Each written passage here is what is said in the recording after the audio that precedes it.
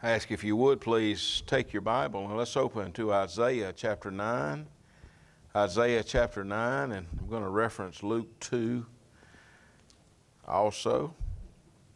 If you don't get turned there quick enough, I'll read it to you. It'll be up on the screen. Isaiah chapter 9, we're going to read verse 6. For unto us a child is born, and unto us a son is given, and the government will be upon his shoulders, and his name will be called Wonderful, Counselor, Mighty God, Everlasting Father, Prince of Peace.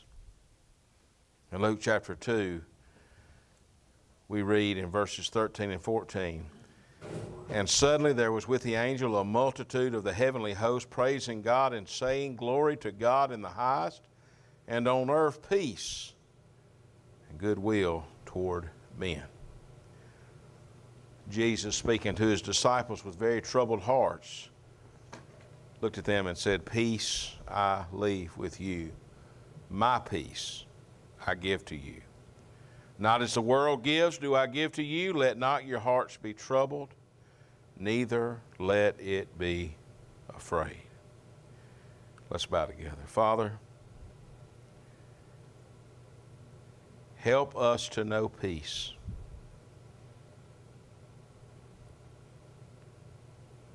By knowing you. Help us to have peace by receiving it from you.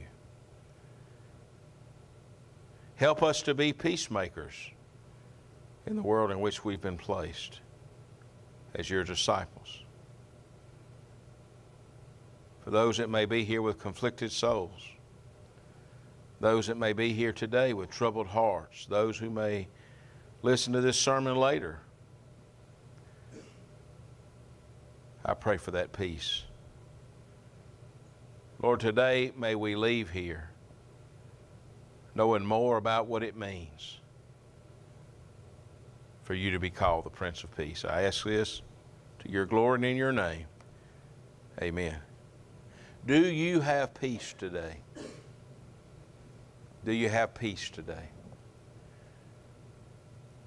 Our definition of peace that we often use is just feeling good when things are going good. You know, if there's nothing bad happening, I'm at peace. If something is troubling me, I'm not at peace. And that's not the peace that we're talking about. It's not the peace that Jesus carried as the Prince of Peace. It's not the peace that he gives. And it's certainly not the peace the angels declared that day to the shepherds. This kind of peace can face anything. It's a supernatural satisfaction. It comes from the Holy Spirit within the heart of the believer. It is produced by God. It's a supernatural giftedness that every Christian possesses.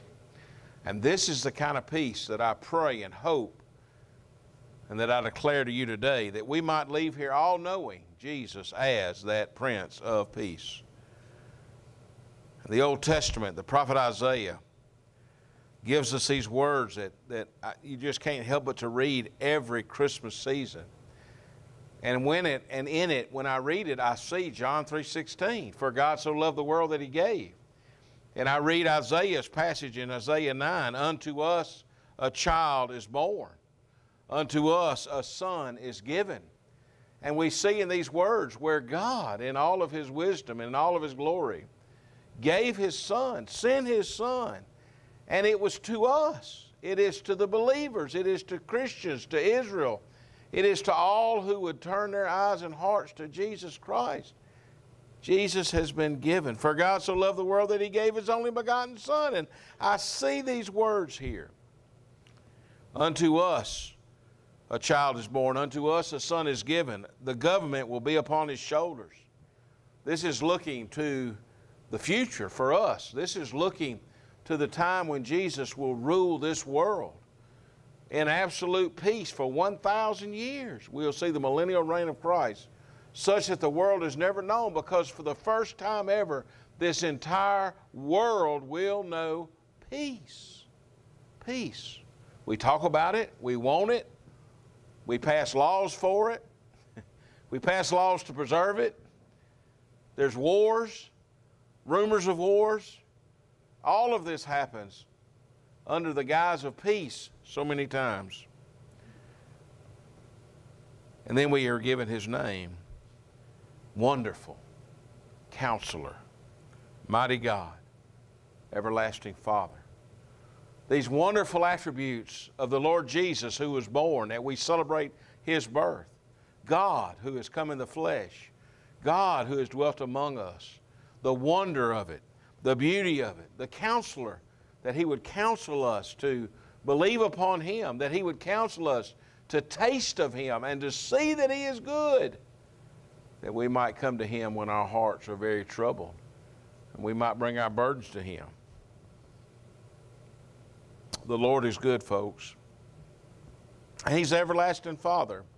But that last description is the one I want to talk to you about this morning, the Prince of Peace. As I stand here today, I want to ask you a question, and it's not a loaded question, but it's an obvious answer. Is this world at peace today?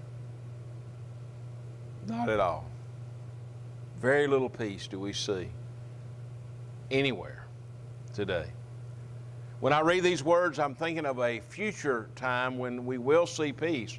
And yet I recognize that as today is called today, I can and you can have peace with the Lord,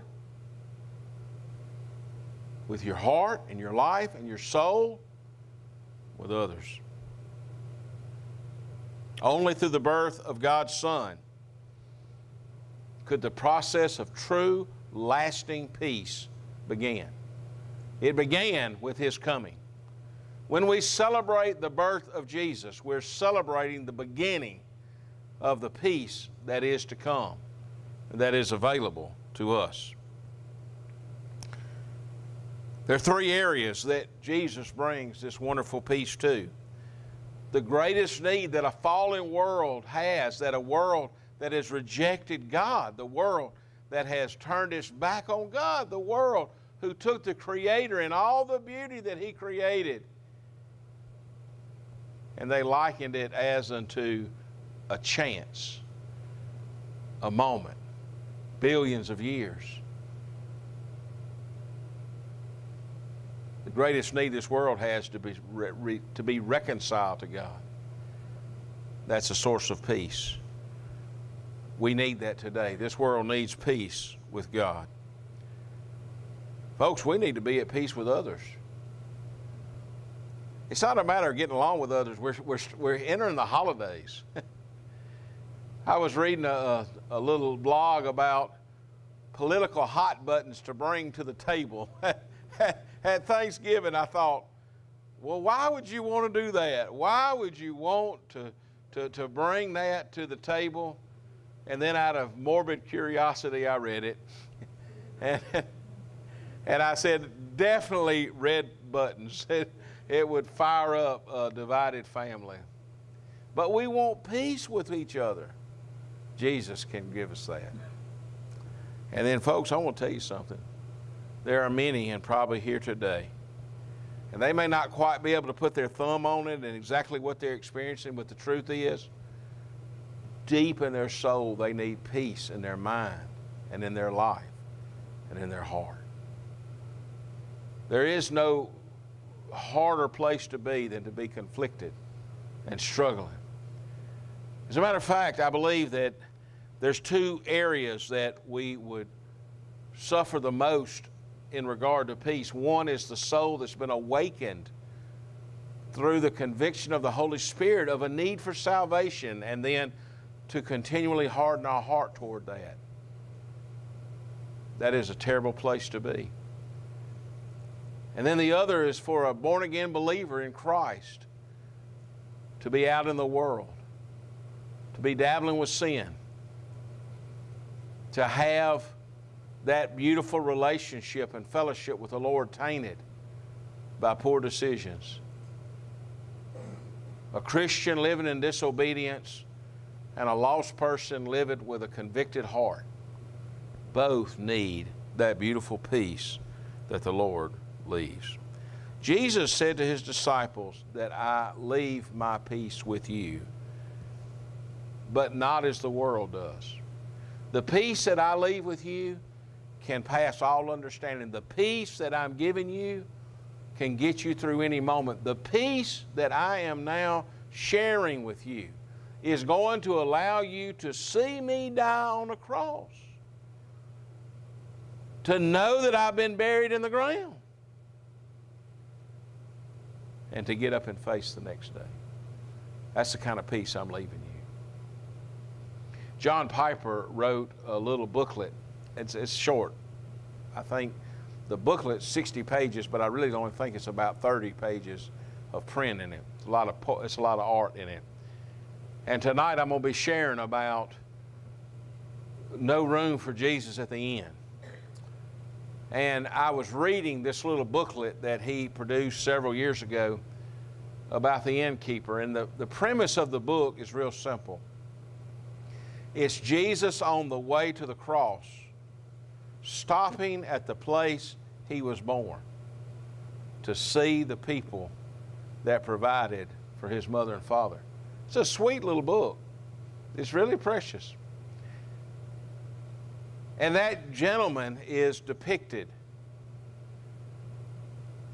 without a limb, lost an arm, without a wife, and without 2 children. And as the little narrative is told, it's explained and understood that when Herod sent out the decree to kill all of the male children under a certain specific age, 2 of the innkeeper's children were taken. His wife, trying to defend them, was killed. And him trying to defend them, he lost an arm. I know that sounds graphic, but when I was reading that, I thought, such troubled heart, conflicted, such loss and such grief. Folks, people walk amongst us all the time, stricken with loss and grief. I would pray that we would be mindful of them, but more so than that, and we should be, but more so than that, I want to present you to the Lord, who can give you a peace to overcome even those types of tragedies. The little story ends, by the way, kind of abruptly. Jesus tells them, I am the one. He remembered the night, the innkeeper did. He said, I'm the boy that was born that night in the midst of all of your anguish, a year later losing your children and your wife. I'm going to die on a cross in Jerusalem, but I will rise again in authority over he who holds the keys. I will trample his head and take the keys. And I will see to it in my resurrection that your wife and those 2 children will rise again. For their hope was in the consolation of Israel, and they longed for their Messiah. It's a beautiful story. But in that little story, I saw such a proclamation of peace in the midst of so much trouble. The word peace that we find, the word is shalom or shalom. It is still used as a greeting. After the resurrection, it was a greeting between the disciples. Peace.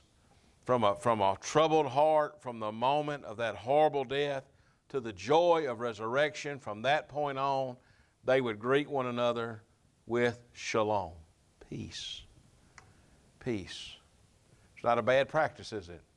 If we could wish peace on everyone we met, if we could gather in this place and we could encourage peace for everyone that's here, if we would share Christ in a world that's lost and undone, knowing that with Him comes peace, it would make all the difference in the world. This peace that I speak of is not known to a lost person, but to the saved. To the saved, there are great benefits. Jesus told his disciples after he told them he was going to die, he said, "Let not your hearts be troubled. You believe in God, believe also in me." This is going to lead to the statement, "My peace I give you."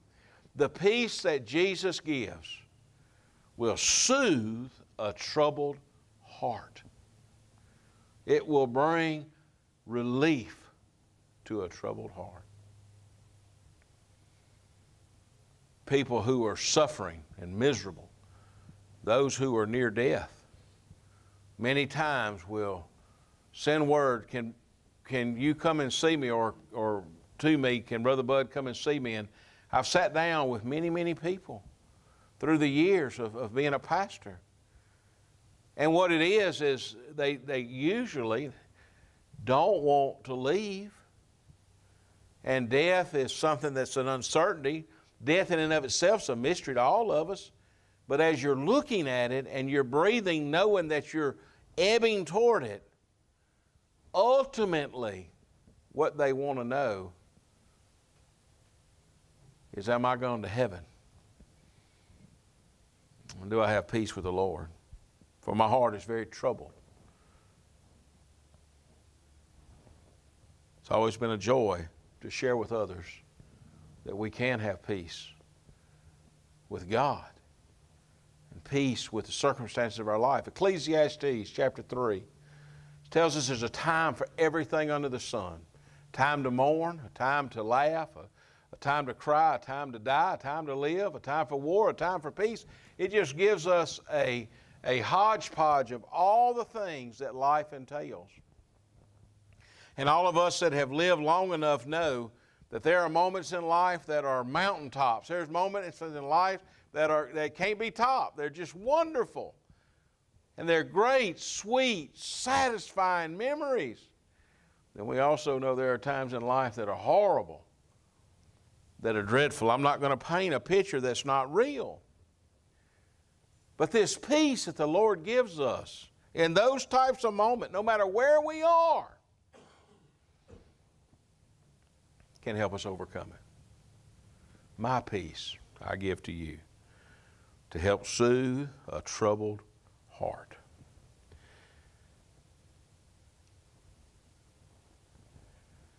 Another area that this peace that we as believers possess, the Bible says this peace will guard our hearts and also our mind from fear and anxiety.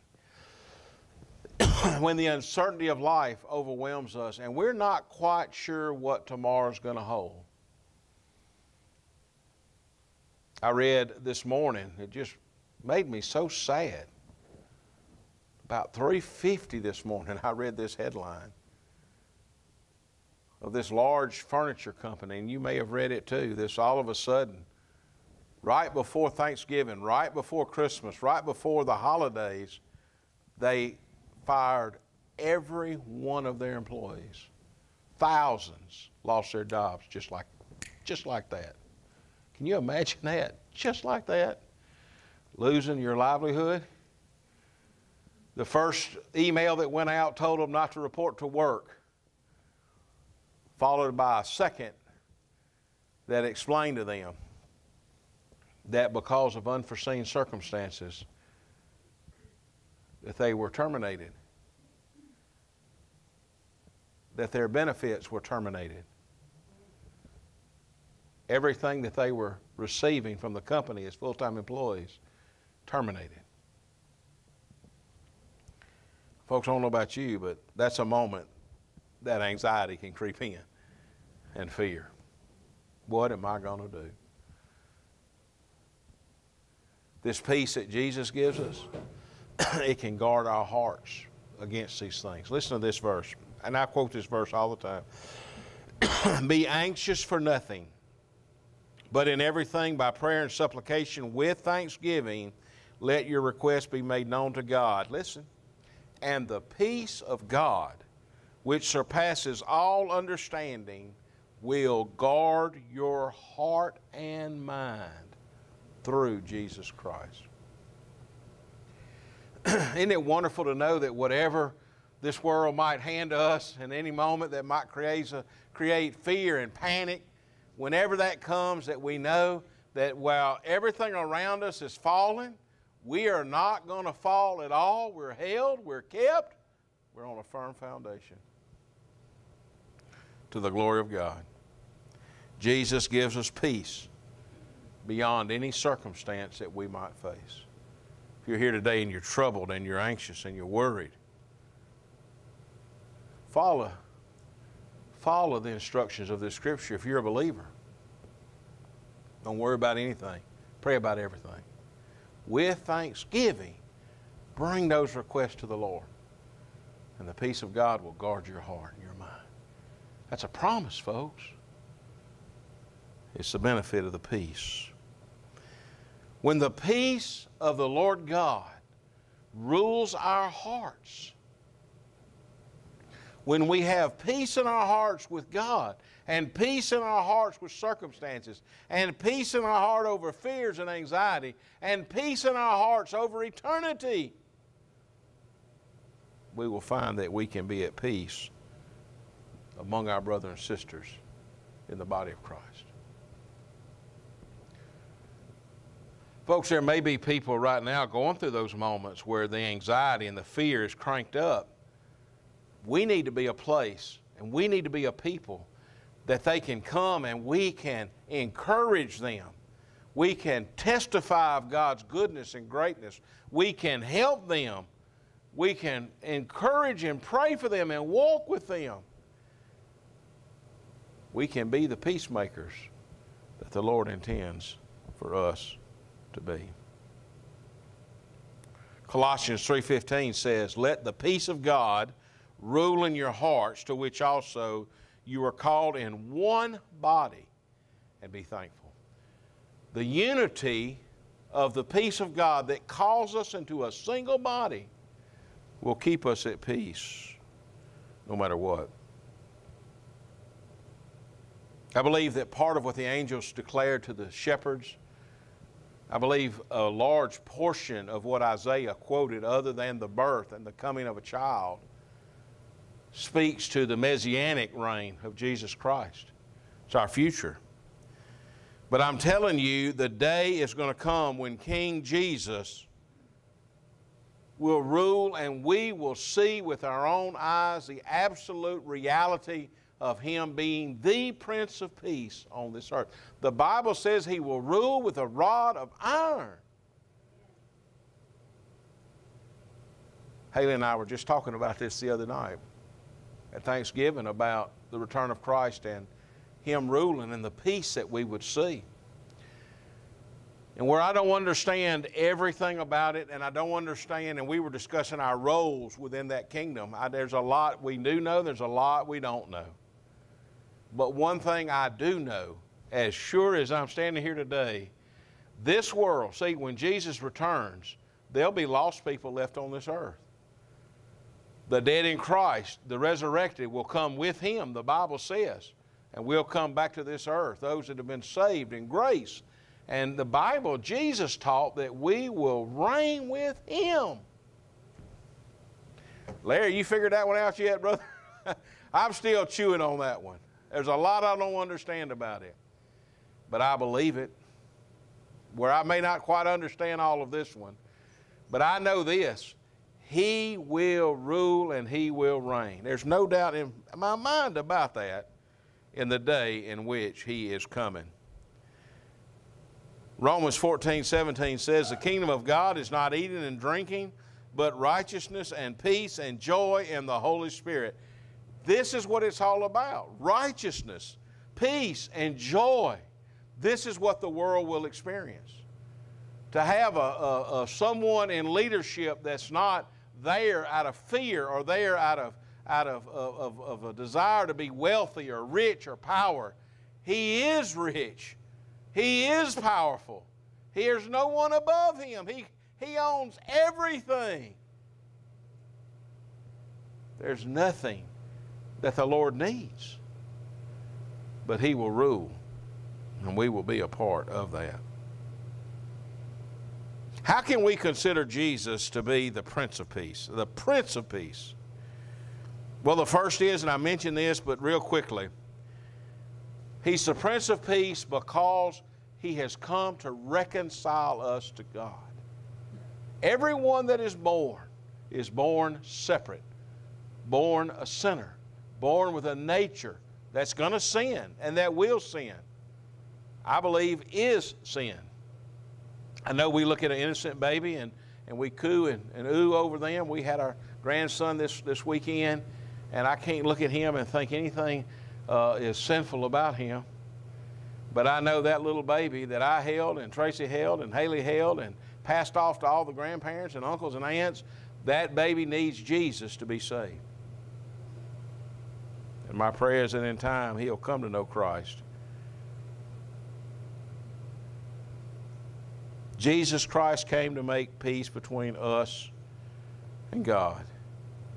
And whether you believe this or acknowledge it or not, I think we all should, but we know that in us dwells no good thing. We know that we're rebellious at heart and that we're sinful human beings.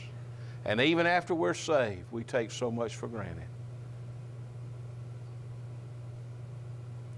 The Bible says that while we were enemies of God, separate from Him, Romans 5:10 says we were reconciled to God by the death of His Son.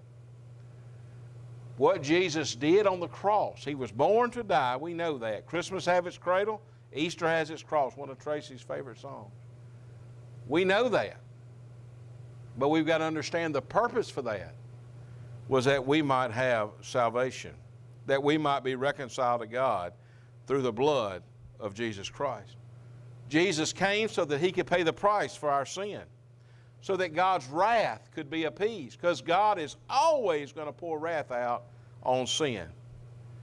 And because of the fact that we were sinful, and because of the fact that we were rebellious, and that we could do nothing about it, God did something about it in sending Jesus. The peace that we have and the forgiveness that we have are for those who would trust in Christ and the salvation that He offers. Romans 5:1 says, since we have been justified through faith, we have peace with God through our Lord Jesus Christ. Now, folks, I'm going to ask you, I asked you earlier, do you have peace? I'm going to ask you again.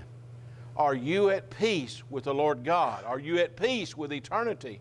Are you at peace with where you will spend eternity? Because if you're not, I'm telling you today, you can. You can have that peace. So we have peace through the reconciliation of the death of Christ, the resurrection, the free, beautiful gospel, the good news that God has given His Son. There's also peace on earth, or the Prince of Peace, by the fact that Jesus has given us and sent. He said that it's expedient that I go away, for the Paraclete will come. Speaking of the Holy Spirit, you and I can't imagine life apart from the Spirit. In Christ, we were sealed by the Spirit. We've been filled by the Spirit. We're empowered by the Spirit. We're equipped through the Spirit. And folks, peace is one of the attributes and gifts of the Spirit. So we have that. So when we feel anxious inside, when we feel panicky, that peace that is in us, we just turn to the Lord. It's there. We don't have to go looking for it. It's not in a bottle, and it's not in a doctor's office. We can bow our head, and the one who made us is there and has promised His peace to us. We don't have to be afraid of today or tomorrow. And we certainly understand the battles. Let me ask you, I'm going to give a few. You acknowledge to me. You say, oh, me. You don't have to say amen, because these aren't good. But if it applies to you, just say, oh, me. Anybody here tempted to sin? Do you deal with fear and uncertainty? Do you feel with doubts? Yes. Well, I don't want anybody to think that I'm weak. I don't worry about nothing. I don't doubt anything.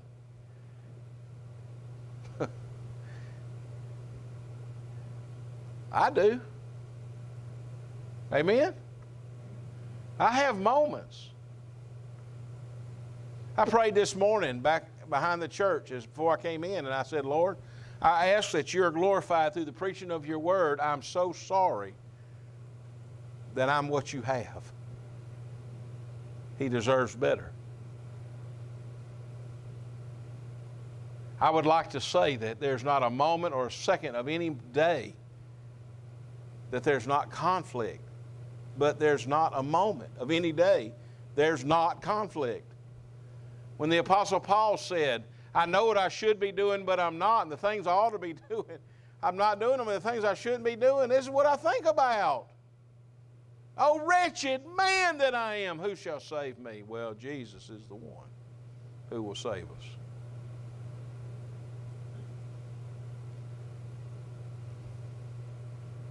I feel like when I come to the Lord and just asking Him to fill and to anoint and to bless the preaching of His Word, I feel like there's a repetitive prayer so many times. Lord, it's me again. It's me again. I'm so grateful for the Lord's patience and His grace and His mercy. I'm so glad that the blood has paid the price and penalty. I recognize the effect of sin in the place of fellowship and service. Folks, I'm going to tell you, we need to understand that in this world we are going to have some battles. But the peace of God gives us a place of comfort in the middle of these conflicts. And listen to this, Christian, as the Holy Spirit who's been given us molds us and makes us into the men and women that God requires and wants of us to be, disciples of Jesus, little Christians, little Christ running around, preaching the gospel of the kingdom and just living for Him, when we're doing that, let me tell you what we'll start doing. We're going to be more loving. He's going to mold us into be more Christ-like. Are there times when you don't really feel very Christ-like? When you're impatient or you lash out or you say something unkind and you regret the words as they're coming out of your mouth? Oh, but the Holy Spirit at work in us as we yield our lives to Him and let Him sand down those rough edges and let Him convict us of things we need to get rid of and to do the things that we should do. He'll guard our mouth and our words and our attitudes. Oh, how grateful I am that the Lord makes us into Christ-like people. And you know what happens then when we start acting like Jesus and living like Jesus and thinking like Jesus? We're going to love like Him and we're going to forgive like Him. Brother Bud, Jesus ain't got no idea what I've been through. You think? You reckon? I bet we don't have any idea of what somebody's been through. That Jesus on the cross could ask His Father to forgive the ones who were crucifying Him and mocking Him and jeering Him is beyond my ability. So Jesus is the Prince of Peace because He reconciles us to God. He's the Prince of Peace because the Holy Spirit is molding and making and filling us and equipping us. And folks, He is the Prince of Peace because He will return in glory. And He will bring peace to this world. But I want you to hear how He does it. John, the Revelator, chapter 19 says this, Now I saw heaven open, and behold a white horse, and He who sat on him was called Faithful and True. That's Jesus, by the way. And in righteousness He judges, listen, He judges and makes war. His eyes were like a flame of fire, and on His head were many crowns. He had a name written that no one knew except Himself. He was clothed with a robe dipped in blood. His name is called the Word of God, and the armies in heaven, clothed in fine linen, white and clean, followed Him on white horses. Out of His mouth goes a sharp sword, that with it He should strike the nations, and He Himself will rule them with a rod of iron. He Himself treads the winepress of the fierceness and the wrath of Almighty God. and he has on his robe and on his thigh a name written, King of Kings and Lord of Lords. He came as innocently, as vulnerable as a person could come the first time. It ain't going to be that way the second time. He's coming as the rightful owner and heir of the universe. And he will rule. But with that, there'll be peace. There'll be peace. I read a little narrative. It's a poem, but it's one of the poems that you just read. You know, I'm a redneck. I think poems should have rhyming words. This doesn't have rhyming words, okay? But it's a poem. Joseph Bailey wrote this. I want you to hear this and see if you agree with me. Praise God for Christmas. Praise Him for the incarnation, for the Word made flesh. I will not sing of shepherds watching flocks on frosty nights or angel choristers. I will not sing of a stable bare in Bethlehem or lowing oxen, wise men trailing star with gold, frankincense, and myrrh. Tonight I will sing praise to the Father who stood on heaven's threshold and said farewell to His Son as He stepped across the stars to Bethlehem and Jerusalem. And I will sing praise to the infinite, eternal Son who became most finite, a baby who would one day be executed for my crimes. Praise Him in the heavens. Praise Him in the stable.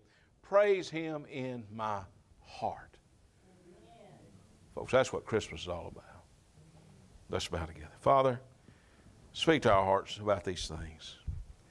I pray for the one who's here today with no peace.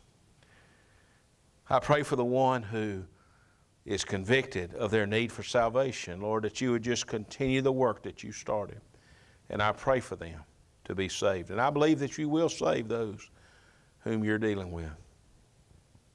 I pray for the Christian today who knows better, who knows to live better, but who's not. And because of decisions and choices, they're living a life conflicted when they know there's a better life.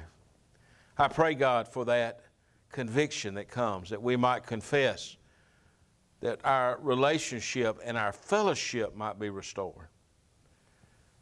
As David prayed, create in me a clean heart. Restore unto me the joy of thy salvation. Lord, I pray that.